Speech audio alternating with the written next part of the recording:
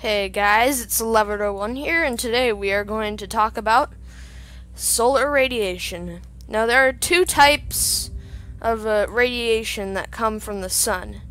There's electromagnetic radiation, or light. Part of it is visible, part of it is not visible. It's mostly in the between infrared and UV, so that's most of what you can see. And then there's another type, which is particle radiation. Now, a ton of crazy stuff happens in the sun. It is so hot that electrons can get ripped off the star. So, if I can find the surface temperature is 5,000 degrees. But it's hotter than that in the center. It's over 15 million. Which is the necessary temperature for something to achieve nuclear fusion, which is how the star produces so much energy. Now, here on Earth, there are several things that we have to worry about with solar radiation. Okay, so, the particles are dangerous for us. They can hurt us. I mean, UV and stuff can give you a bad sunburn, but isn't the most life-threatening part of it.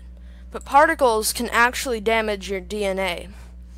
Luckily, we have a natural defense against this, is the magnetic field.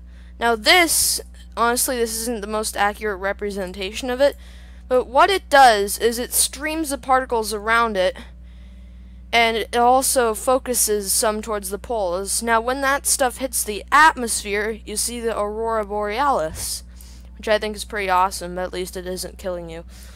But when you get into space and outside the magnetic field and such, you are a lot more vulnerable to getting hit by these particles. And as I said, your DNA can get damaged by that. So that's another worry about space travel and going to Mars. Honestly, it's not too much. I heard a figure of about a 1% increase in your chance of cancer or something, but that is significant. A funny idea I heard was to send people who smoked to Mars and then made them quit smoking. So smoking increases your chance of getting cancer by something like 20%.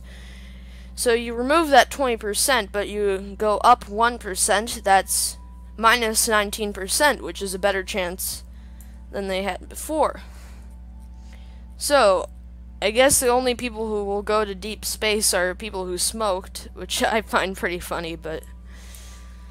Well, I hope you enjoyed this brief talk about solar radiation. Yeah.